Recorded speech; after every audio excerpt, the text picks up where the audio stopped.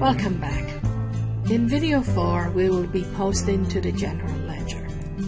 The third step in the accounting cycle is posting to the general ledger. The general ledger is a group of accounts maintained by a company which keeps track of changes in these balances. It is arranged in the same order in which accounts are presented in the financial statements, i.e. assets, liabilities, owner's capital, owner's drawings, revenues, and expense. And it is numbered to facilitate identification. A company's chart of accounts lists the accounts and the account numbers that identify their locations in the ledger. It lists balance sheet account followed by income statement accounts. Here is a sample chart of accounts. Notice that assets are numbered in the 100 block, liabilities in the 200 block, owner's equity in the 300 block, revenues 400, expenses 700 blocks. This numbering system is utilized to facilitate easy identification. The standard format of a general ledger account consists of a date column, an explanation column, a reference column, a debit credit, and a balance column. The transfer of journal entries to the general ledger accounts is known as posting. Posting involves the following steps: enter the date, journal page, and debit or credit amount shown in the journal in the appropriate general ledger accounts. In the reference column of the journal, write the general ledger account numbers to which the debit or credit amount was posted. Transaction number 1. The debit to cash is entered in the cash general ledger account number 101. If you look at the general ledger page for cash, you see the entry date November 1st, the cross-reference to journal page 1, and a debit posting with a balance of $25,000 debit. The credit to Minelli Capital is entered in general ledger account 301. And if you look at the general ledger page for Minelli Capital, you see the date November 1st, cross-reference to journal J1, and a credit entry or posting of $25,000 with a balance of $25,000. This is, of course, a credit balance. And if you look back at the general journal entry at the top of the screen, you will see that we have now entered the general ledger account numbers in the posting reference column of the journal, pointing to the account to which the debit and credit was transferred to. Transaction number 2, the debit to equipment, is posted to the general ledger account 140. Notice the entry of the general ledger account number in the journal after posting. And in the equipment general ledger account, we see the date, November 2nd, the reference J1, which is journal page 1, a debit posting of $10,000 and a balance of $10,000. And this is a debit balance. The credit to cash is entered in the general ledger account for cash 101. If you look at the general ledger page for cash, we see the date, November 2nd, the reference J1, again pointing back to journal page 1, a credit of $10,000, and then a balance in cash of $15,000. Remember, a credit to cash, which is an asset account, reduces the asset, so therefore cash balance 25 minus 10 leaves us a new balance of 15. Transaction number 3. The debit to office supplies is posted to general ledger account 130. Note the entry of the general ledger account number in the posting reference column of the journal. And if we look at the general ledger page for office supplies, we see the date November 6th, reference J1, debit of $1,000, and a balance of $1,000. This balance is a debit balance. The credit to accounts payable is entered in general ledger account 200. if you look at the accounts payable page of the general ledger, we see the date, November 6, reference J1, and a credit posting of 1,000 with an ending balance of 1,000. So in this case, this is a credit balance. Transaction number 4. The debit to cash of $650 is posted to the cash general ledger account number 101. So if you look at that page, you see the entry on November 10th, cross-reference J1, a debit posting of $650, and a new ending cash balance of $15,650. The credit to design fee is entered or posted to general ledger account 400. So if you look at the bottom of the screen, the general ledger page, we see the date, November 10th, reference J1, a posting of $650 under the credit column and $650 on the balance column. So since this is a revenue account, this balance is a $650 credit. Transaction number 5. This is a compound entry since this journal entry contains more than one debit or credit. So the first debit is the rent expense of $850. This is posted in general ledger account 730.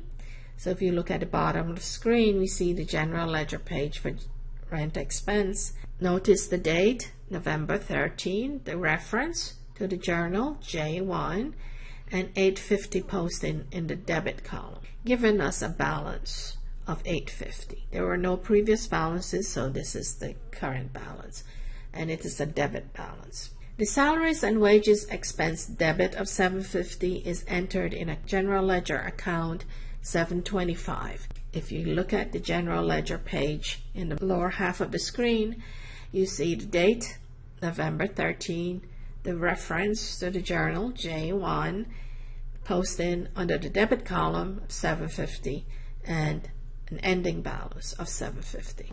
Now in cash, general ledger, the $1,600 credit is posted to general ledger account number 101. So if you look at the general ledger page for cash, we see November the 13th, the date, J1, the reference to the journal, page 1, and $1,600 posting under the credit column. Now, a credit to cash reduces cash. Therefore, if we take the previous balance of $15,650 and subtract $1,600, the new ending balance for cash is $14,050. Notice in the general ledger account, it's keeping track of all the transaction in chronological order that took place in the account, and after each entry, a new balance is derived. So if we want to know the ending balance at any point in time, we just simply need to look at the balance column. Transaction number 6. The debit to prepaid insurance is posted to general ledger account 135, and the credit to cash of $900 is posted to general ledger account 101. So you see the date, 11/15, reference to J1, credit of $900, and as we said before, a credit to cash reduces cash. So if we take the previous balance of $14,050 and subtract $900, we will arrive at a new ending cash balance of $13,150. And naturally, this is a debit balance. Transaction number 7. Accounts receivable debit of $3,550 is posted to general ledger account 110. So if you look at the accounts receivable page in the general ledger, we see an entry for the date, November 18, cross-reference J1, pointing back to page 1 of the journal, a posting under the debit column of $3,550, a new balance of $3,550, and this is a debit balance. The credit to design fees is posted in general ledger account 400. So if you look at the general ledger page for design fees, we see an entry, November 18, reference J1, $3,550 posting under the credit column, bringing us to a new total in design fees of $4,200. Design fees is a revenue account, therefore it has a normal credit balance. Transaction number 8. The debit to cash is entered in General Ledger Account 101, indicating where the amount was posted. And in the General Ledger Cash Account, we see the date, November 28, cross-reference J1, a debit posting of $21.50, and a new balance in cash of $15,300. Recall that a debit to cash increases cash. Cash is an asset. So the debit is the $21.50 is added to the previous balance of $13,150, giving us that new balance of $15,300. Now the credit to accounts receivable is posted to General Ledger Account 110, accounts receivable. So if we look at that page in the ledger, we see the date, November 28, a reference J1, and a posting in the credit column of $2,150. Now, again, accounts receivable is an asset, so it normally has a debit balance. So when we credit an asset, we are reducing it. Therefore, our new balance is $3,550, the previous balance, minus the credit of $21.50, giving us a new balance in accounts receivable of $1,400. And this is a $1,400 debit balance. Transaction number 9. The debit to Minelli withdrawal is posted to General Ledger Account 305. So we look at the General Ledger page for Minelli withdrawal. At the bottom of the screen, we see the date, 11/30, the reference, J1 to page 1 of the journal, $1,500 posting to the debit column, and a balance, $1,500. And this is a $1,500 debit balance. The credit to cash of $1,500 is entered in the General Ledger Account 101. So if you look at the General Ledger page for cash, you see a date of the November 30th, a reference of J1 pointing back to journal page 1, and the $1,500 credit posting. Now, credit reduces cash. Therefore, if we take the previous balance of $15,300 and minus $1,500 credit, we are going to end up with $13,800 debit in cash. So cash balance went down.